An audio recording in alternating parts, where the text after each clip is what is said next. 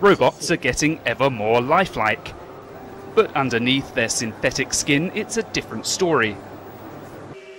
Their insides are still mostly made from metal and plastics, materials that are hard to dispose of.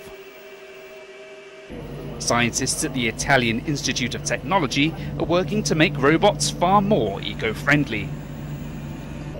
At the Smart Materials Lab, they've created bioplastic from food waste.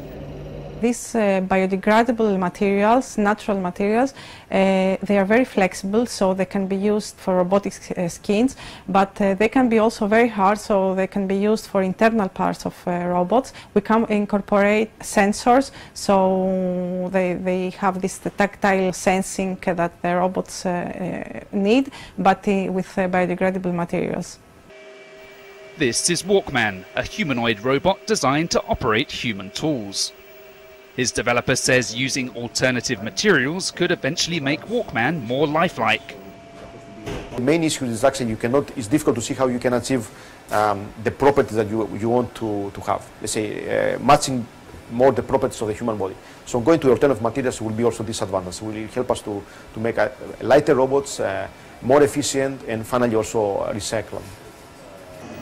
Biodegradable human-like skin is just the first step, the team says.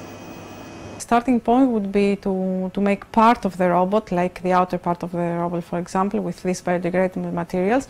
But in a few years' time, I find it very feasible that all the robot can be biodegradable, all the parts of the robot.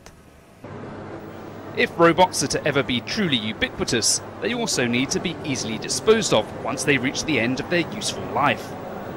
The research here could eventually lead to a robot body that will completely decompose, just as if it was flesh and blood.